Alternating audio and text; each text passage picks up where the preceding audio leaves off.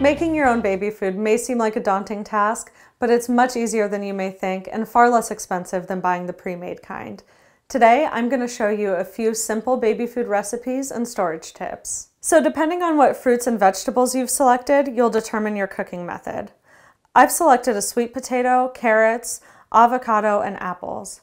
With an avocado, I'll just simply mash it, but with the apple, carrots, and sweet potato, you'll need to peel and cook until soft. This can be done by either baking, boiling, steaming, or in the microwave. Once the fruits and veggies are cooked and peeled, you'll place them in a food processor or blender separately.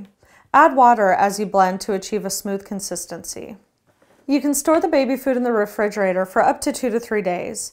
However, for longer storage, place them in the freezer and they'll stay good for 6 to 8 months. I like to use ice cube trays, and once they're frozen, I place them into freezer storage bags. Each cube is about a 1-ounce portion of food. These make great on-the-go meals. Just grab a couple cubes on your way out the door and let them thaw until you're ready to eat. So that was easy. Whether you're a first-time mom, uncle, or grandparent, I hope you enjoy making homemade baby food for the little one in your life.